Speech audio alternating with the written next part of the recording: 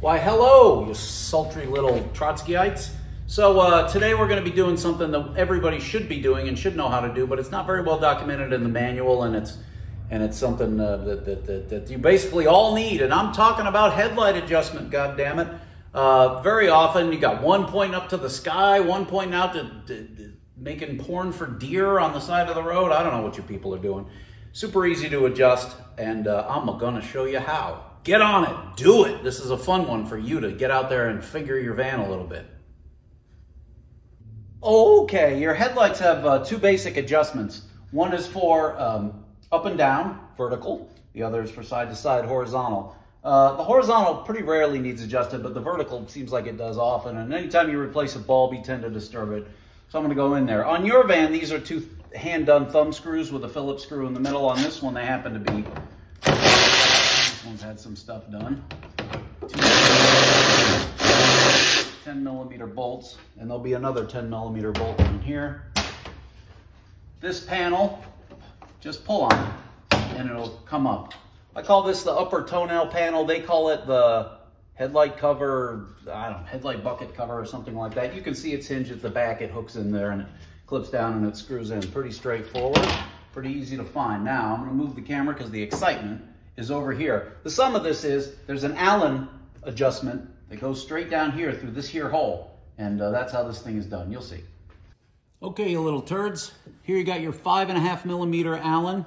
There's probably an English cross, but whatever. See this here hole? Straight down into this hole. And I can see, I'm going to move the camera again, but I can see what it's getting received into.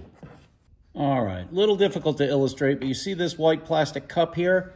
You can see that as I come down this hole, that goes, it's going to be difficult to focus and see and talk, but that is received down in there, and then you could turn clockwise or counterclockwise.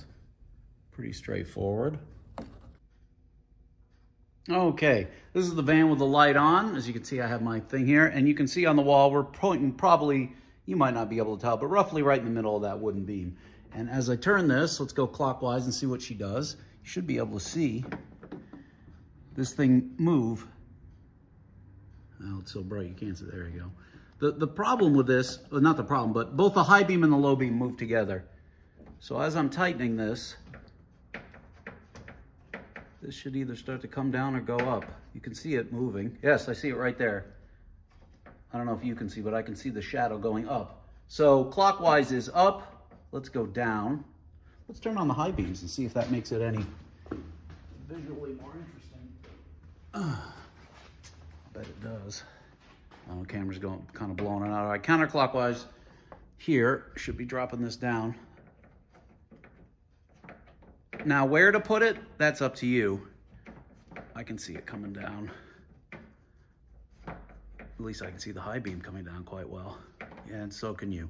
Where to put it, that's up to you. You'll find the sweet spot. The problem with having them too high up off the road like this is that they're going to illuminate snow and rain and look like warp drive and screw you up your brains. And obviously having them too high is just going to point, or having them way too low is going to, all you're going to see is the road. You're not going to see that deer coming at you or those children in that pram. All right, so that is the vertical adjustment. Pretty simple. Our horizontal adjustment is equally simple. I've removed the 10mm screw here, and this panel will just come out, and what you see revealed below it. All right, with the panel off, here's what's below it, and this particular headlight bucket is broken. There'll be a piece here that is another 10mm goes into, and that holds it at the bottom. But it's a good illustration of how this actually works. So this, hopefully I can show you, is a two-stage fastener. See the knurled section in there? As I go here, and I turn this, if I can turn it. You can turn the two independently. I wish I was a better way to show you this.